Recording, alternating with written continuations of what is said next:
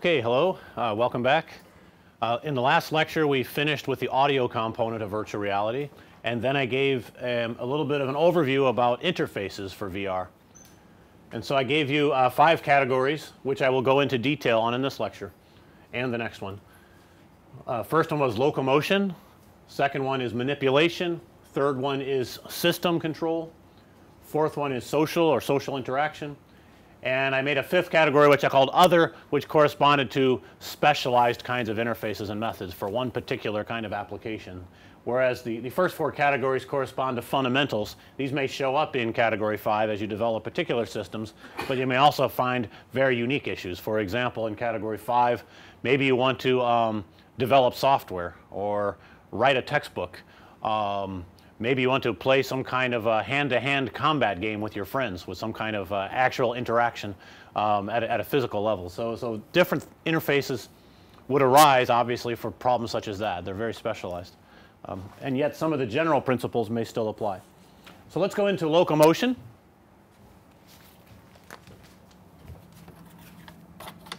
So locomotion, which I will call traveling in this alternate world that we're making. Could be virtual, could be some kind of capture of the real world. And in order to understand locomotion, I think we should make 2 different extremes and reason about them. So one of them I will call all physical.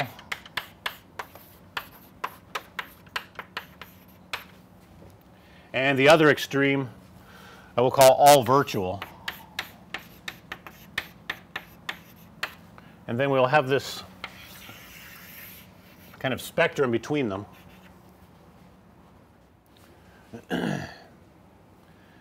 Let's go to the all physical case first. So in the all physical case, suppose we are in a cave-like environment and we can walk around and there's no other way to induce a motion beyond the actual physical walking that you're doing and the moving of your head to change the viewpoint, and that's all. Or if you put on a head-mounted display, suppose you're in an entire cleared room in the physical world and you can walk around, you can look at things, you can get down on the floor and lie down and look up, do anything you want. All of the physical motions are being captured and the viewpoint that you observe everything from is being tracked and transformed into the alternate world, so that there's no mismatch of any kind, right. So that's a very nice extreme. That's the most comfortable case, assuming there's no latencies or other kinds of tracking artifacts and display artifacts. This is the most comfortable case. So let's say walk around in an open space. If you'd like to walk around in an enormous open space, then you will need a lot of physical space for this, so it's not always very practical. Let's go over to the other extreme and look at the all virtual traveling. So if you're playing, for example, a first-person shooter game or some other kind of game that is first-person perspective on a screen, then all of the motions you see are virtual, right. You grab onto your controller and you move your character around through some kind of virtual world, but there's no tracking of your actual motion of your head, right. So the entire thing is virtual.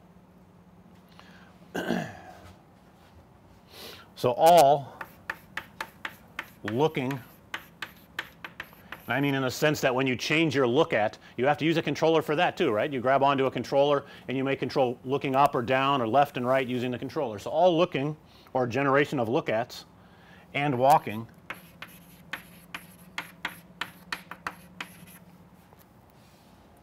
is done by the controller. So it does not correspond to tracking. Do these 2 extremes make sense?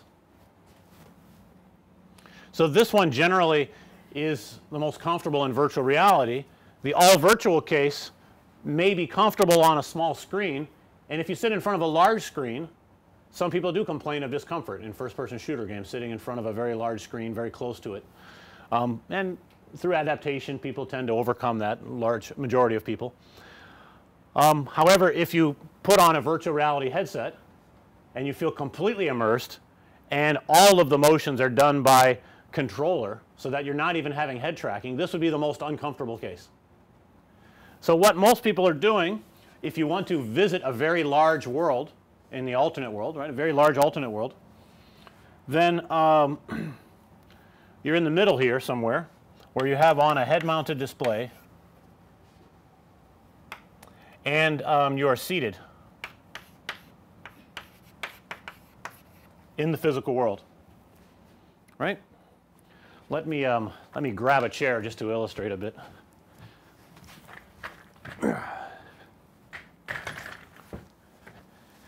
So if I'm in the seated case, right, I may grab onto a controller, but as I move my head around and imagine I'm wearing a head mounted display, I look around and all of the motions that have to do with the look at based on my human body have been matched using a tracker, right? Now if the tracker does orientation only, then it can only handle about this much looking around, and then I need to have position tracking as well so that I can do motions like this. But notice that I'm seated in a chair, and so what happens in virtual reality? Well, first of all, one issue is that are you seated in a chair in virtual reality or are you standing in virtual reality? Even that mismatch of height causes some confusion and discomfort for people. The next question is, if I want to move myself around in virtual reality, well, I could go forwards and backwards, let's say. So I grab onto a controller and I move forwards and backwards, and so I see the motion of that.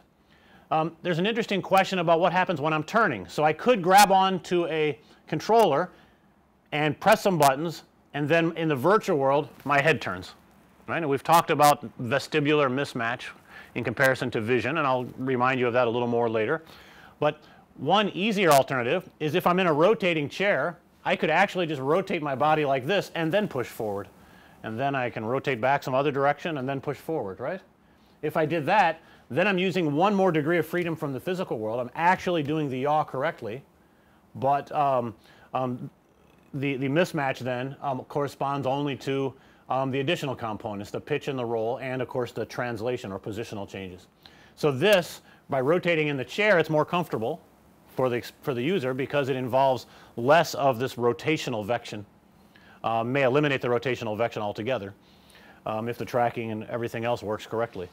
So that's interesting. However, not everyone is going to be sitting in a rotating chair, and if you rotate too much, if you have a cabled system, then you become tangled up in the cables. So these are the interesting kinds of trade-offs that we have when thinking about locomotion. So over here, closer to all physical, is you could rotate with a swivel chair or office chair. And over here, you rotate. This is just a yaw component, so I should put this yaw with controller or buttons on the keyboard, but the keyboard is not at all ideal.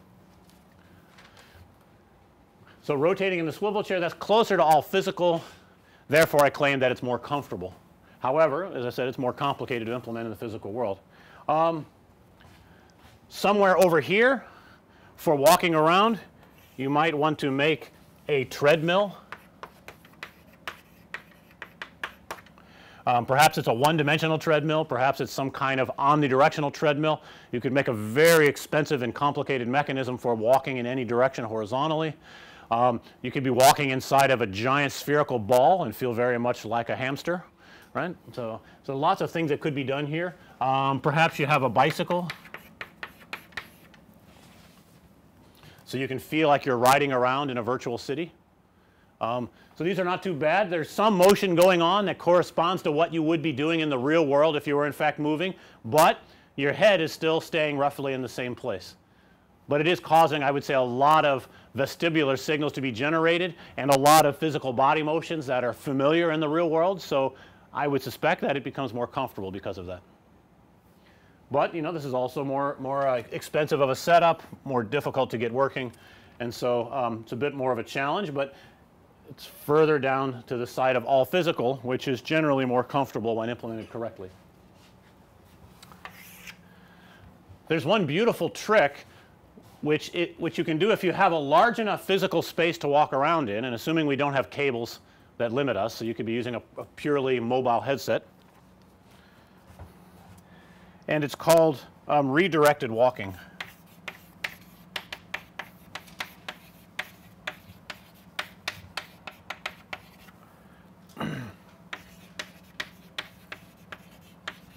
This is due to Razake, Cohn, and Witten from University of North Carolina, 2001.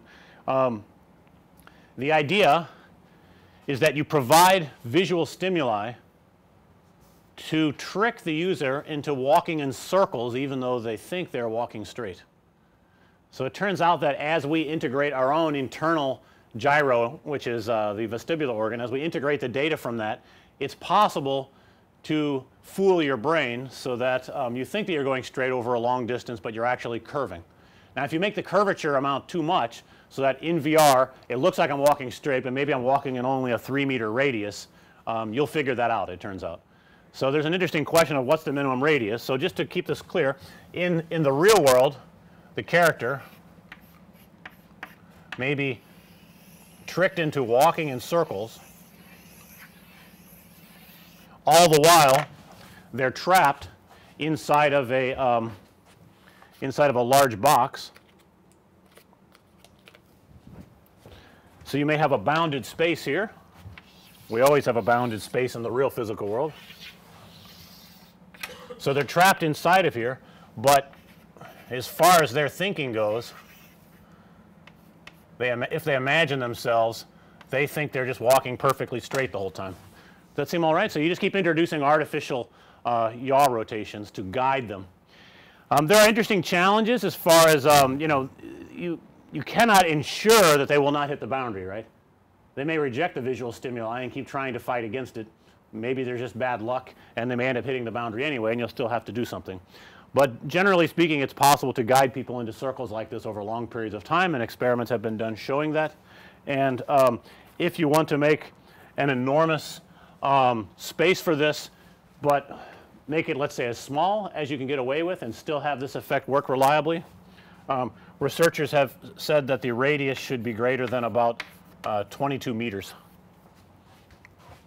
So if you have a large space, so if you were to walk around outside, say in an enormous cricket field, right, then you would have enough space, and then you could walk around in an entire virtual city, right? So you could walk around and explore an entire virtual Chennai, let's say, until you're just you collapse with exhaustion, and you will be maybe convinced in your brain that you've been walking all over the place and exploring, right? And you can have a map with you, and it can show you where you're going, and you do all of this in a very comfortable way, while in fact you're just walking around in some physical space and you have everything tracked. Of course you need to have your tracking system extended to the entire space, right, to make this work. If you're outdoors, you may be able to get some positional tracking information from GPS. It will not be very accurate. You'll have to figure out what to do about that. Questions about this? So I want to talk a little bit about what this means in terms of the transformations that we apply, because we've gone through the chain of transformations before, and so we have to add a locomotion component to that.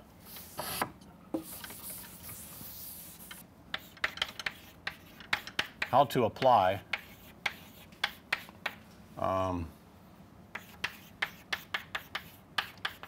controller-based locomotion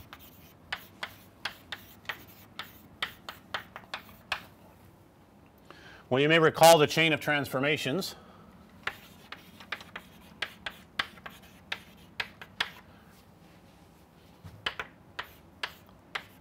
T viewport, T canonical view, T eye, which we broke into two components for left and right eyes in the stereo case, but I'm not going to worry about that today, and T rigid body, right? So these are the transforms that we did before worrying about rendering, just trying to make the geometric models end up in the right place. So they end up being in the right place on the screen corresponding to the viewpoint of the eye. So if we have locomotion, we're going to be artificially changing the look at of the eye. So recall, consider or recall how TI is formed.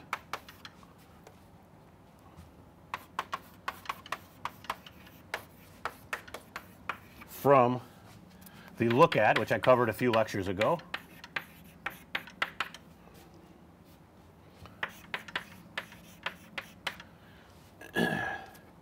Where we had these various direction vectors. Eventually, let's see, we had a position, which I called E, the eye location, and we had some coordinate system, which I believe I labeled as x hat, y hat, and z hat. So we had these components that corresponded to which direction you're looking, which way is up, and the location of the eye. So in the case of all physical, when we're at that extreme, then TI is generated entirely from tracking, right? So the all physical case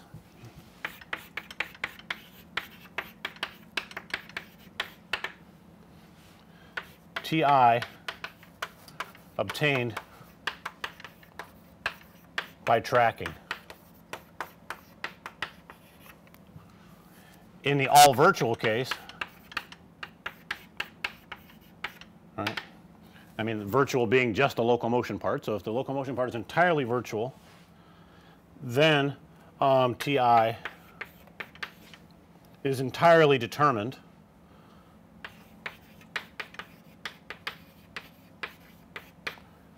by the controller.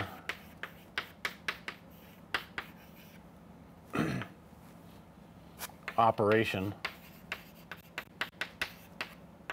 Right, so you maybe press buttons, move knobs on the controller, however, whatever kind of controller you might have, you do some kind of interaction with it, and then from that TI is transformed.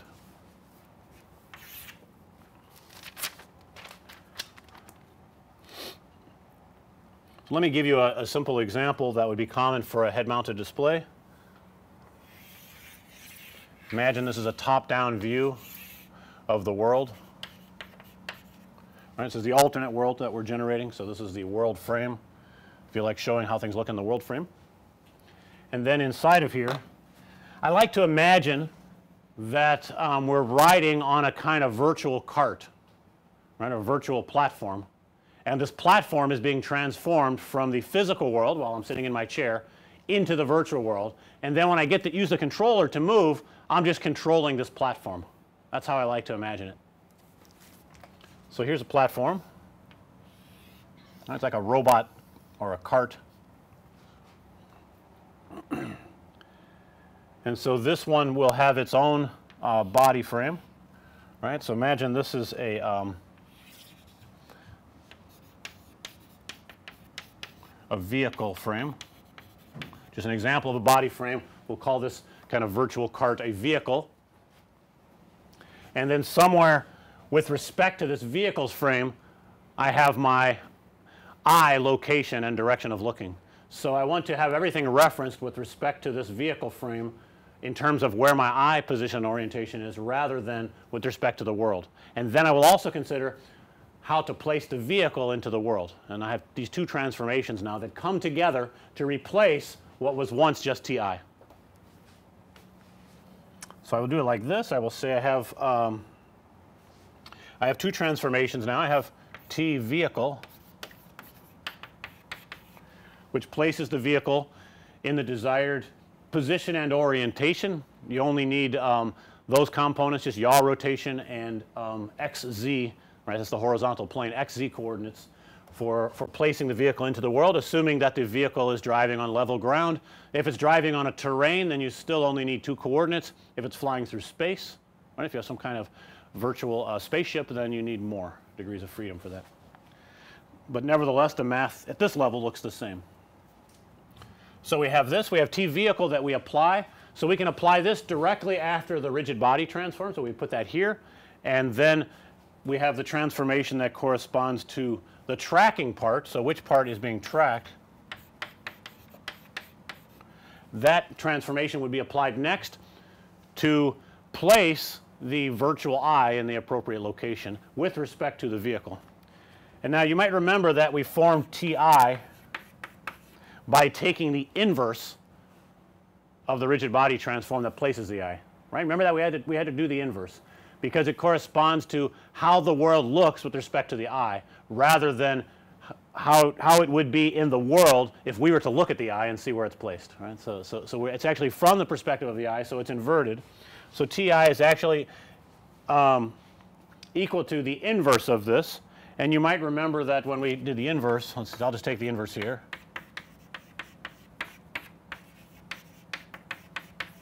You might remember that when we take the inverse, then we swap the order.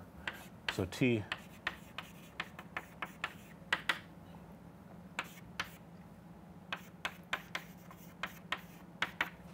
so we just get these two transforms now that are replacing TI.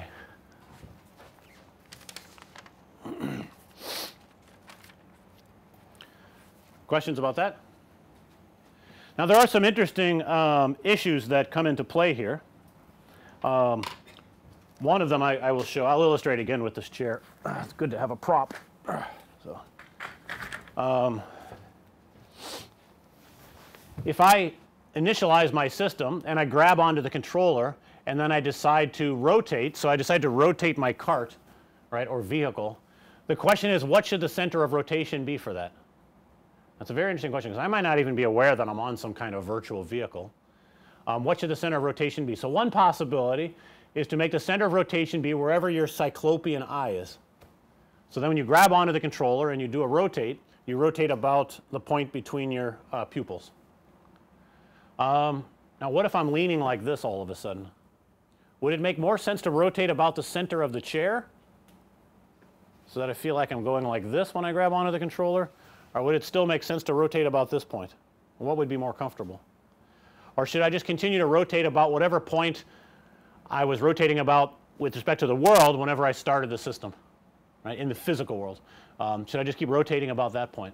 So there are several choices for the center of rotation and well, it's a great source of debate. I think I found that various people will have varying opinions about what's the best and most comfortable way. So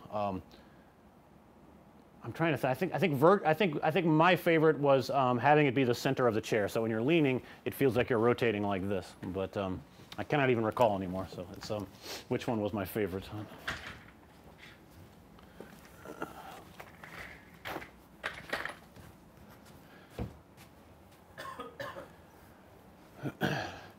And remember, if you have a vehicle moving in the plane, you get x, z, and yaw coordinates. If you have a vehicle that you perceive to be flying through space, then this T vehicle transformation may include a full 6 degrees of freedom, right? It can have the entire yaw pitch roll, which you may want to represent as a quaternion. I would recommend that. And then the x, y, and z translational or positional components would be there as well.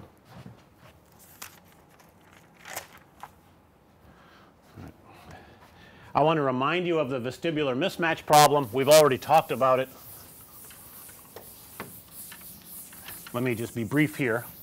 This becomes very important in the case of locomotion. In fact, locomotion is the primary reason, I think, why people are getting some simulator sickness in virtual reality. This is the primary motivation. People want to locomote, move around, explore larger worlds than the one that they're sitting in.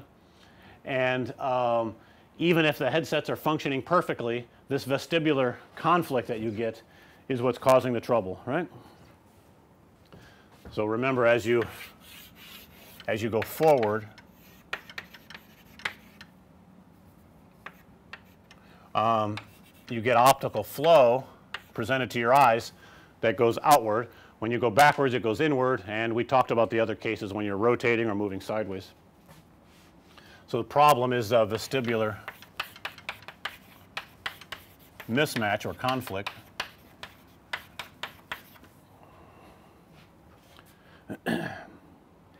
And you may recall that I mentioned the case where if you instantaneously start moving, that's actually more comfortable, right? If you instantaneously go from being stopped to being at a full normal walking speed, that's actually more comfortable than gradually ramping up Because when you gradually ramp up, you may have, for example, 2 or 3 seconds of vestibular mismatch because your eyes are perceiving an acceleration, but your vestibular organ knows that you do not have that, right? And we said that just doing a quick impulse is better, is more comfortable. You can do the same thing for orientation. So you can make it so that every time you tap a button on the controller, for example, you may rotate by 5 or 10 degrees rather than doing a gradual circular motion. And this also seems to help with this vestibular mismatch. Now, if every time you tap the controller you rotate 90 degrees, you may have a lot of confusion about which way you're facing. You get a kind of disorientation from that. If every time you tap the controller you only move 2 degrees, then you end up having to tap the controller many, many times really fast, in which case you'll experience vection again. You'll have the rotational vection. So, so there's a kind of balance you have to strike between having them be very small motions and being very large motions. They each have an unfortunate side effect, and whether or not some number in between ends up working really well for everyone, I think remains to be seen. So in the 10-degree range, 10 to 15 degrees, perhaps that's a good number to try, and every time you hit the button you rotate 10 degrees or so. And that's still not going to be as comfortable as sitting in the chair and rotating your body in the physical world if you have a rotating chair and don't get tangled up in the cables. So.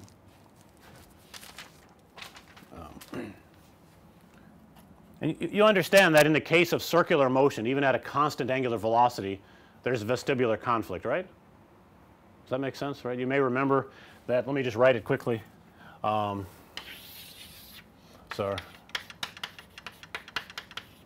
rotation or circular virtual motion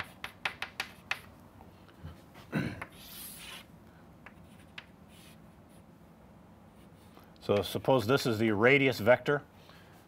In the virtual world or alternate world I'm moving along in a circle at constant angular velocity omega, and from basic physics the linear velocity is equal to omega cross r.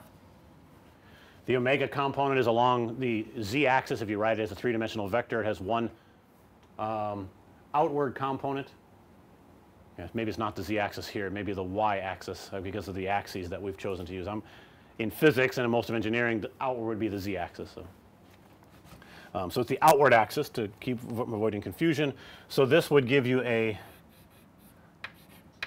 linear velocity vector v. That seems appropriate because as this, if you're on a merry-go-round spinning around, this is the instantaneous direction you're moving. You're about to be hurled in that direction, right? Except for the forces that are due to accelerations, which acceleration, just using basic formulas from physics, is omega cross v, which is then equal to omega cross r, which gives you a component like this.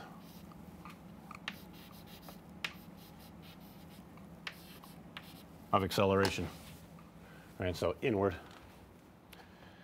So there is an acceleration component, and if you present visual stimulation that convinces your brain that you're in fact rotating in a circular arc like this at constant angular velocity, then you're perceiving an acceleration again with your eyes, non-zero, and your vestibular organ knows that you're not rotating in this way and does not perceive this acceleration. So you have a mismatch. So in the straight walking case, if you're walking at constant velocity, there's no mismatch, right? There are no accelerations going on. But in the case of turning, just be very careful. This is a very uncomfortable case, and I think it ends up being effectively the worst case, these kind of rotations. So we need to do something better to handle this difficulty. And I'll say one final thing. Even if you're moving along at constant velocity, I still do not think it's completely comfortable. So you start looking around in different directions, you see optical flow. The system may be working perfectly or nearly perfectly. I still sometimes experience discomfort, and I'm not completely sure why. I think it's left for researchers to figure that out. Perhaps you'll figure out why that's happening. I do not think there's any case in the real world where we're moving along truly at constant velocity with no additional forces, right? Even if you're on a train or in a car, wherever you might be doing, coasting along on a bicycle, there are always more vibrations, more motions going on, more stimulation to the vestibular organ along different directions. And to have perfectly smooth, straight motions with no other stimulation going on is, I think, odd. It's a bit unusual, and I find that uncomfortable in virtual reality myself, so even at constant speed. So just something to pay attention to. However, we know that when there's a mismatch, it leads to discomfort for a large fraction of people. If there's no mismatch, it may still cause some discomfort for some people, and we're trying to figure out why. All right. So in response to this, what you should be thinking about in the design of a virtual reality system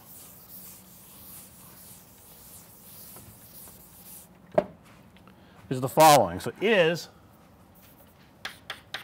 continuous self-motion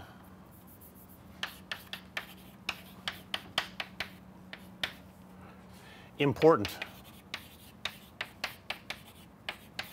or critical? Right? So for the application that you're building, the experience that you're making, is it important that you drag your virtual self through all the gradual motions that we would be doing in the real world? Right? What if I can just point somewhere where I'd like to go, perhaps on some kind of map that pops up, right? Or even if I'm in a big room, I can just point and click and say, I want to be there now, and then all of a sudden we're teleported there. If you could do that in the real world, you might choose that as an option, right? You become lazy very quickly, of course, but there's nothing wrong with giving people superhuman powers in a virtual reality or alternate world experience. There are interesting questions about how real does it feel when you're able to do that. My guess is that with a very little effort, you'll be training your body to convince yourself that you have these superhuman powers, like being able to teleport to another location easily, so that when you come back to the real world, you'll feel sad and frustrated that you don't have those powers anymore. So that's what I think will happen. But which ones of these abilities become very natural and which ones will just stay unnatural is very hard to say, very hard to speculate about that. So just something to pay attention to. You can do what I call teleporting. Just point and click where you'd like to go. If you have a virtual concert, you're at a sporting event, maybe you're in a virtual movie theater, could be watching a live sporting event perhaps, and there may be cameras located at different places inside of an actual stadium. Do you want to try to do all of the intermediate motions, or would you rather just have a seating chart pop up and then you just click where you want to sit? Very often when you buy tickets for a concert, you have a seating chart anyway, so you might as well just have it so that as soon as you click and buy the ticket, you just appear there, right, and you're in the right place. So you may decide, select a seat from a chart or map. Right. Perhaps you want to navigate in a city and you have panoramas that have been captured, like in the case of Google Street View. You may have a bunch of panoramas of a city. You don't even have intermediate video that will transition you from place to place. People may eventually make all these things and connect everything together, but while you don't have intermediate video, why not just pop up a little map and you can see where the different places are you can stand, and you just click where you want to go. Does that make sense? So even if you don't have the data, it may guide you towards a more comfortable experience, because standing and looking at a panorama is very comfortable because it does not have this kind of vestibular mismatch. There's one interesting general topic called wayfinding.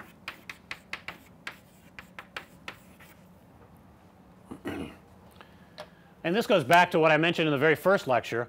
When we as humans or other organisms explore physical spaces, we end up developing place cells in our brains, part of the neural structure. We start allocating neurons towards particular places, and the neurons fire whenever we arrive back in those places again.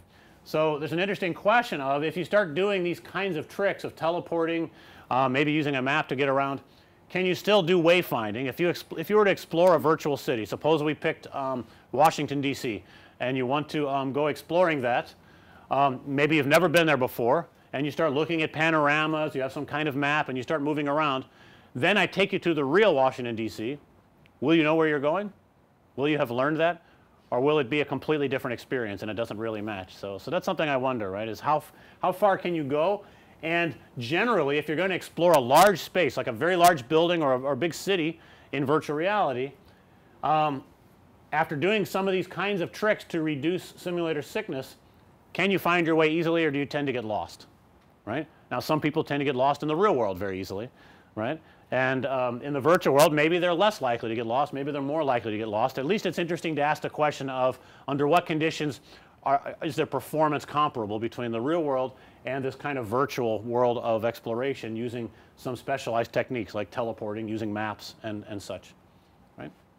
So our abilities to use a map to navigate in a real city vary from person to person, right? So, all right, questions about this?